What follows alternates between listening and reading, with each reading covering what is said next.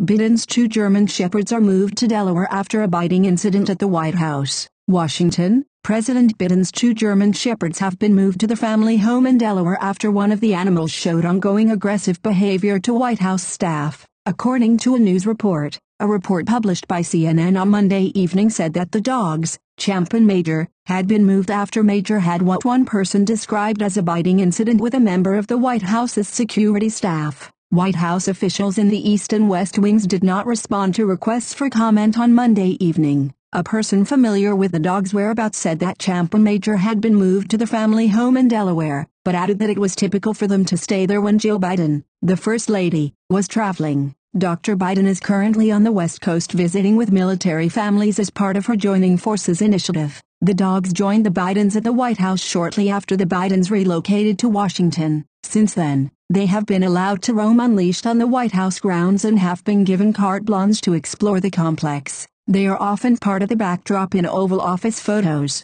They really don't have any rules. They're really good dogs, Dr. Biden told People magazine during a joint interview with her husband published in February. In that interview, Mr. Biden said that Champ was 14 years old, and Major was about a year and a half old. Mr. Biden adopted Major in 2018 from the Delaware Humane Association after his daughter sent him a Facebook post about a litter of puppies up for adoption. Major was part of a 6-pup litter that had been exposed to toxins and were nursed back to health before the agency listed them for adoption. Major underwent a special training to become acclimated to the Biden household, and was fostered for several months before the Bidens officially adopted him. Carrie Bruni, the association's director of animal care, said at the time, "I imagine he has to learn how to travel on planes and stuff that normal house dogs don't have to worry about," Ms. Bruni said.